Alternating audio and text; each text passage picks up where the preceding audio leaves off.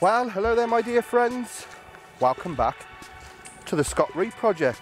Right, we're in my crayfish hotspot and it's about time we caught a few and we cooked a few. So we're here emptying the traps. Here is trap number 1. Let's see if there's anything in there.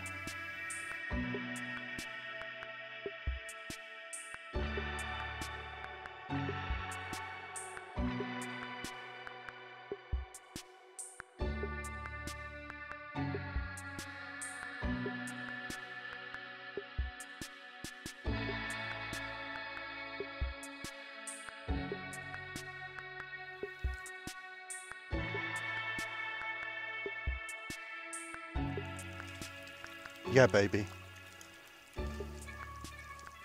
That's the sound we want to hear. Free food.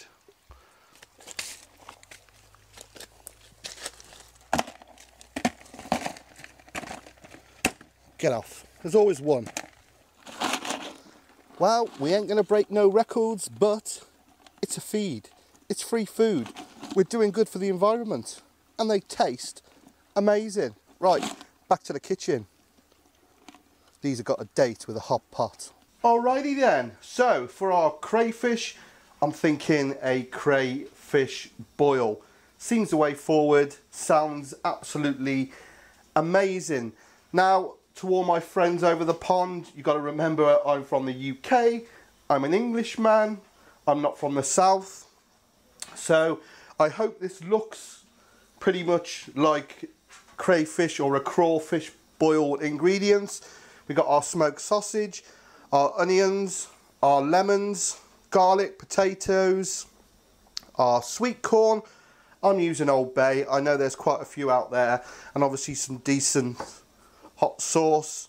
Now, like with any recipe, there are tons of variations. People put other things in, celery, they will put in mushrooms, all kinds of things. But I've done a bit of research and I'm sticking to this. Looks quite authentic to me, my friends.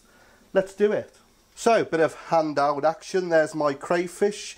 They've been purged. I've swilled them out several times. Let's give them another shower. There's one stuck in a fight down there.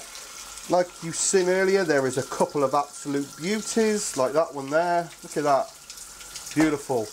Right, let's get the ingredients in the pot and start building the base for this crayfish boil. As you can see then, I've got one big ass pot. It's about half full of water. I think there's 5 litres in there. First thing I am going to do is get some lemon in there. So 2 lemons, squeeze the juice in and put the halves in.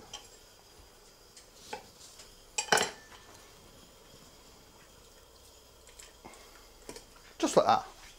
Next in then, my onions, which I've halved. Some people slice them. Some people in half. They go in. Then a couple of cloves of garlic, which I'm just going to split down the middle. We get them in. Then we add some salt. And then our seasoning of choice. Like I said, Old Bay. What we got? I don't know, about 3 ounces. To that, I am going to add 2 bay leaves. Now I will put a list of the ingredients down in the description, but there are absolutely tons out there. So all I'm going to do is bring this up to the boil and then let it simmer for 10 minutes. Let that seasoning work its magic. That's been doing its thing for 10 minutes and it smells absolutely out of this world in here. My daughter's just come in and she's just said, Dad, that smells amazing. Right, next we are going to put our potatoes in. 10 minutes just to get those starting, then we can add our corn into the mix. So just to reiterate then, we got our water, we filled it about 5 litres, we put in our 2 lemons squeezed in with the lemons. Then we put in our onions, our garlic, cloves, our bay leaves and our seasoning of choice. Brought it up to the boil, simmered for 10 minutes. Then added our potatoes. Let them gently simmer for 10 minutes. Next we are going to add in our corn on the cob and give that 10 minutes. Then what I will do then, in about 5 minutes time, because this smoked sausage is cooked, I will slice it quite big and put that in and give it a few minutes to warm through. Then we add the craze, baby. So the smoked sausage, decent bite-sized chunks. I mean, this is shaping up to be monumental, I'm not going to lie. Absolutely fantastic. Is it Cajun? Is it Creole? Either way, it's a winner, baby. Right, another 5 minutes and the crayfish are going to have a nice warm bath. Now I know some people add the hot sauce into the boil, and I quite like the idea of that. Obviously you eat it with plenty of hot sauce, but I'm going to get some in there because I loves it. Give it a shufty. I'm going to bring it right up now to a rolling boil and tip them in. Right then, the moment of truth. I have been continually swilling my crayfish in clean water. We're up to a nice rolling boil. Lid off, chuck them in, lid back on. Want to cook those for about 3 to 5 minutes and then shut the heat off. Okay, so I've shut the heat off. I just want to show you how these are looking.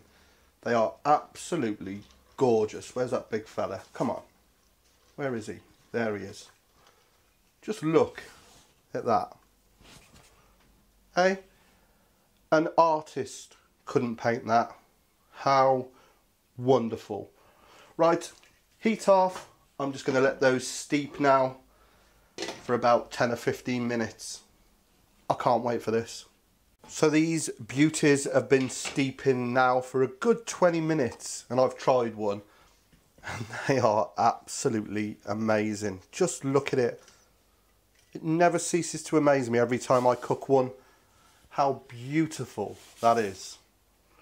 Right, got to drain this liquor and get stuck into them. Plenty of hot sauce. I so wish we had some newspaper right now. Then I could do this the traditional southern way by just putting some newspaper down, taking it to the table and then gently scattering this beautiful, beautiful crayfish boil for everybody to dig into. Look at that. I've got to get in there. I'm going to have a bit of potato first. A bit of sausage.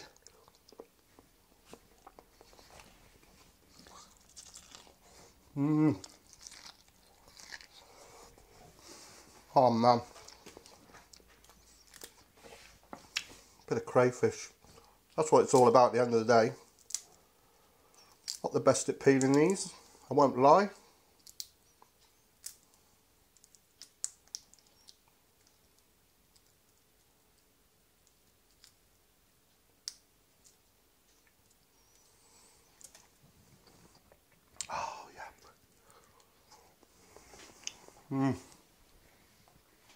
Man alive.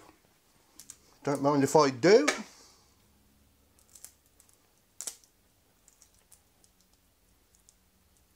Come on. Come on. My friends in the south, you're mostly going, what are you doing, dude?